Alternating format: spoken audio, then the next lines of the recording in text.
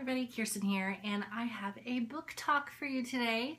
I'm going to be talking about the adult thriller, The Good Girl by Mary Kubica, and I absolutely freaking loved this book. Absolutely 100% love this book. If you watched my book haul video that I uploaded a few days ago, I even probably said, holy crap, I love this book quite a few times, exclaimed it, because holy crap, I loved this book. Now, before going into this, I want to say that if you are going to read this book and think it is going to be the next Gone Girl, put it down.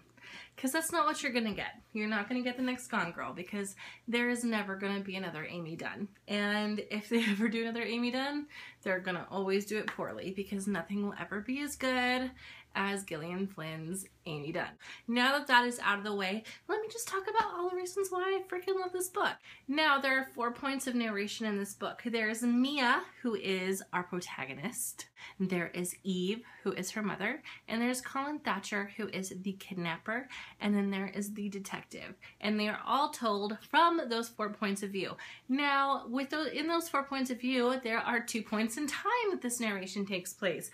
Now, it takes place in the past, which involves the kidnapping, pre-kidnapping, kidnapping, duration of the kidnapping experience. And then you have the present, which takes place after she gets rescued from the kidnapping, and then her trying to get her memories back, and then obviously the final end of the book. That almighty happy resolution at the end of this book. I have a hard time reading adult thrillers. I really do. I like them, but they're not quite my cup of tea. So this was kind of a good book to get into if you aren't quite into those kinds of books.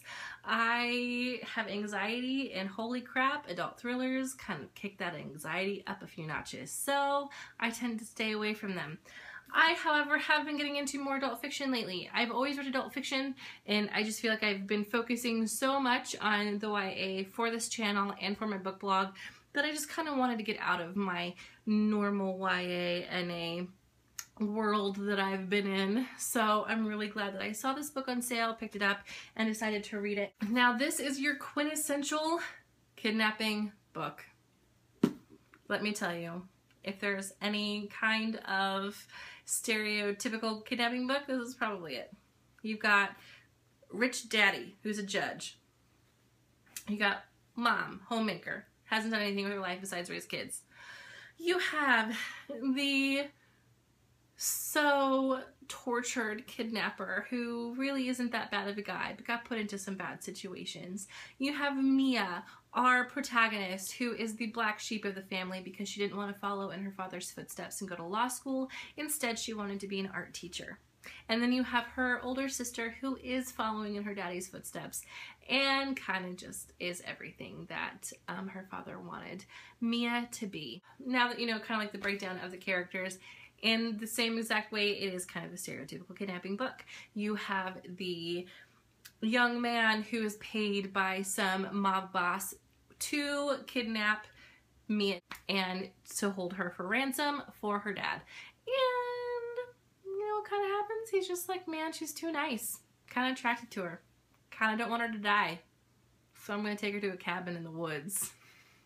Because that seems like a jolly good idea. But hey, whatever works. He thinks it's a good idea, so he takes her out there.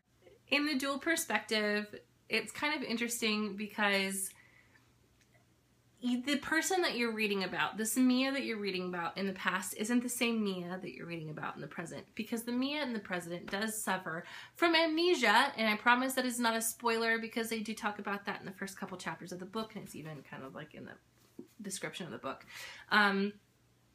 But she does suffer from amnesia, so the present is her remembering what happened in that cabin in the woods. And so each chapter kind of corresponds with her kind of remembering a little bit. So that's one of the reasons why I absolutely love the book, because you'd get like a little breadcrumb of what is she remembering, and then you get a chapter and it'll give you like a little tidbit of it, but not quite all of it. So you just want to keep reading so you can like help her remember, and you get excited about her remembering what happened, but in the same aspect you're just kind of like, holy shit, there's some like weird stuff going on. And there's a lot of twists and turns in this book. This book did not leave me with a dull moment, and that's one of the things that I suffer with especially with adult fiction, is it can get kind of dull. They have lulls in conversation, things get really monotonous, but this book didn't have that. And it just keeps you going until that very big twist at the end, and you're like, holy crap, I did not see that coming. I know some people might think it's predictable, but I didn't see it coming at all, completely. I was just like, oh, well, crap. Definitely not the person I thought she was. It's so good. You definitely should read this if you haven't read it yet. It is The Good Girl by Mary Kubica, and you definitely need to pick this up. Read it, read it, read it, and tell me what you think about it.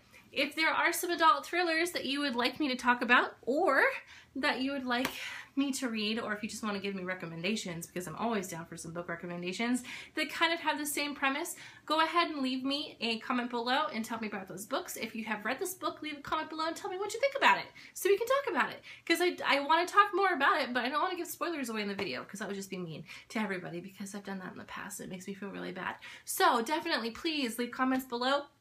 Tell me what you think about this book so we can have a discussion about it. It's super good. I absolutely love it. Go out and buy it. Do it. Do it. Promise you won't be disappointed. All right, everybody, thank you so much for watching, and I will see you next time.